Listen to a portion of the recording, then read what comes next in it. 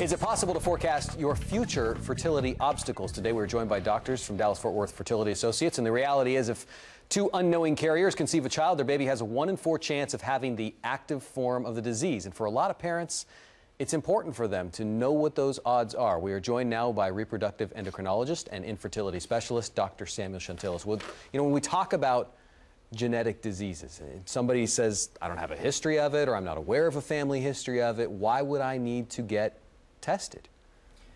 Well, there's something known as gene frequency. So most of us who would be carriers of a certain gene, a certain disease state, wouldn't know it. So we're asymptomatic. And it's something that may not have popped up at all. We may just not be aware of it at all in our family history. So without any family history. So, for example, like cystic fibrosis, the gene frequency is for abnormalities is 1 in 25. Of having a mutation is a 1 in 25 chance if you're, for example, a Caucasian, non-Hispanic Caucasian. So, and if you were to know that, you'd certainly want to test your spouse, your partner. If they were also a carrier of that, a mutation of that disease, then as you mentioned in your introduction, you'd have a 1 in 4 chance of having a child with a fairly severe disease. As we see science advance and as we see more and more testing options available, the question can be out there, what's right for me? Is there a specific set of people that you recommend testing for? Well, certainly, and of course there's various societies that have various recommendations, and we of course try to follow all of those recommendations, but generally for currently right now, cystic fibrosis is recommended for screening for everybody. Initially it was thought to be predominantly a Caucasian disease, but of course with intermixing of races, it's been very difficult to determine ethnicity over time, and so currently all governing bodies would recommend that we at least offer the test for those individuals. Other tests are usually recommended based on ethnicity and risk assessment, for example, if you're Mediterranean descent, you're tested for, or Asian, to test for thalassemias, and there's American College of Medical Geneticists has recommended universal screening for patients trying to get pregnant for spinal muscular atrophy, as an example. So those are the ones that are more commonly screened for. How involved is the testing process to determine your risks?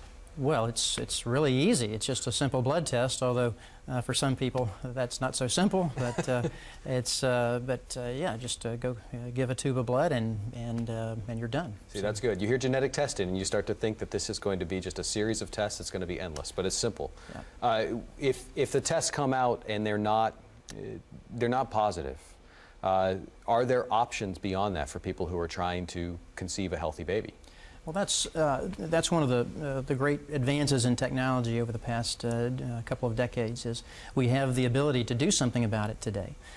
So if you're tested positive for a certain mutation of a disease and your partner tests positive, we have the ability to do something known as preimplantation genetic diagnosis, where we can create embryos in an in vitro fertilization laboratory known as IVF, and when the embryos reach a certain stage of development, we'll remove some of the cells in what's called the trophoblast, and those cells are sent to a laboratory to diagnose, to determine if that particular embryo has the disease, or is a carrier, or is not a carrier.